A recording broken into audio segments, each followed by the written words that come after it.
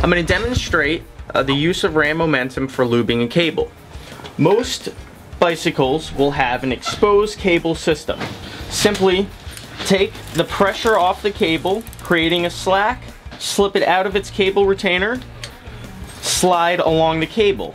At this point, we'll have access to normally a cable that would be sheathed.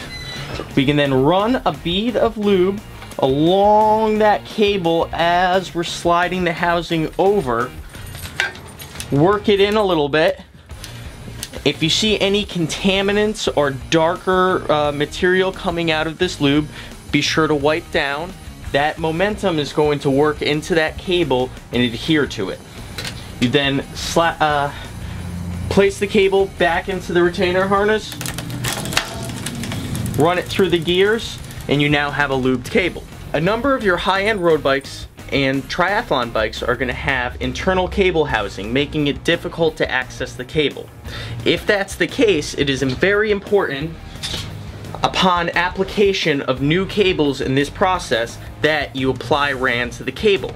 A trick that I've used is I'd literally put about a couple drops of RAN in between your thumb and forefinger, grip the cable slightly, and run the cable between those fingers to apply an even level of lube upon the whole cable. Be careful not to let this touch the ground of your shop and work area and collect dust before you put it in the system.